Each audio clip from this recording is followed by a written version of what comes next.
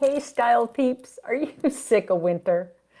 I know a lot of people are really just done. D-O-N-E, done with winter. My mother used to say winter is the cruel, or February is the cruelest month because it seems to last forever and it's often gray and gloomy and we're looking forward to spring and it's just never coming and it's cold and bleak.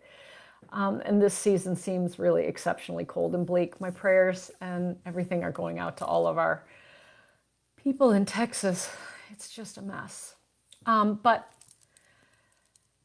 kind of pedaling back from that for everybody else who is not digging out of the snow and in a nightmare and who is safe and sound. This might be a great weekend to get a jump on spring.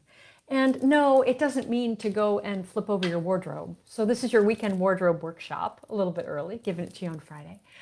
But one of the easiest ways to get a little bit of spring and a little bit more of a spring feeling and kind of lighten things up without when you're still having to wear your woolly sweaters and everything else is to go through your makeup bag. So what I would suggest is pile together all of your makeup in one place.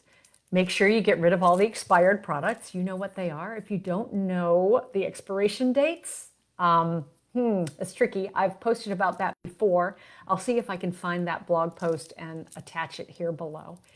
But yeah, get rid of the things that are expired. Take all those heavy, dark colors and kind of set them off to the side. And then break out some of those springier, lighter colors that just feel a little more fresh and a little more lightweight. And start wearing those now to get a little spring into your system early. I know that some of the big trends for spring, you'll still see a lot of dark eyes and a lot of smoky eyes, but there's also a lot of gold and metallic out there. There is the bright lip, although most of us, if we're wearing it under a mask, you're not going to see it, but a very natural, fresh, dewy look. So yeah, just it's time to kind of peel away those layers and let your skin shine and let your skin show. A little bit of glow, kind of a nude lip, a little bit of eyeliner. It's really simple for this coming spring and summer, a lot of what we've seen. So it's a great time to just sort of start playing with that and get a little jump on your spring. So I hope this helps and is giving you a little inspiration for something to do this weekend to spruce up your wardrobe and make your style feel a little more fresh in these last couple weeks and months of winter. If you want to find out more about what Closet Play Image is about, we're all about bright ideas for your style and your wardrobe. You can visit me on my website at closetplay.biz. That's closetplay.biz. Biz rhymes with Liz. I'm Liz Clevo from Closet Play Image. I'm wishing you a wonderful weekend.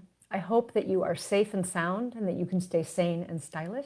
If you do go through and do the weekend wardrobe workshop, tell me what you find in your makeup bag that'll be fun for spring and summer. Oh, by the way, purple. It's a lot of purple. Purple eyeliner would be fun, wouldn't it?